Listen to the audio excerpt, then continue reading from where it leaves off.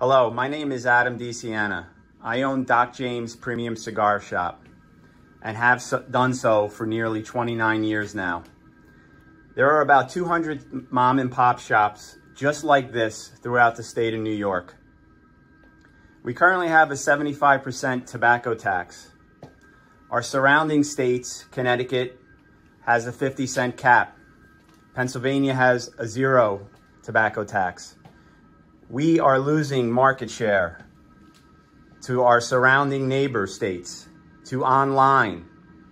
We are pleading for a 50-cent cap. There are over a dozen states that have implemented the cap. Every single one of them has produced increased tax revenue to those states. Tobacco tax revenue will go up. Sales tax revenue will go up. And it'll keep stores like this in business, small family-owned shops. The New York taxpayer will not pay 75% tobacco tax. They will go get their products elsewhere. They will go to Connecticut. They will go to Pennsylvania. They will go online and buy from online retailers who are not obligated to charge the 75% tax. We ask for the 50-cent cap. Again, each state that has adopted the cap has increased their tax revenue.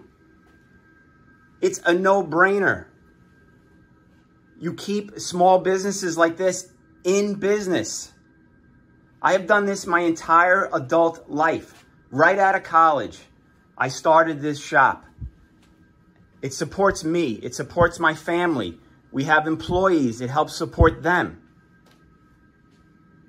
Please take into consideration the 50-cent cap. We have empirical data that shows it will increase the state's tax revenue.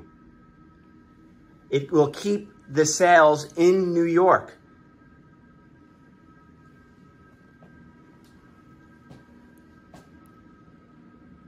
Thank you.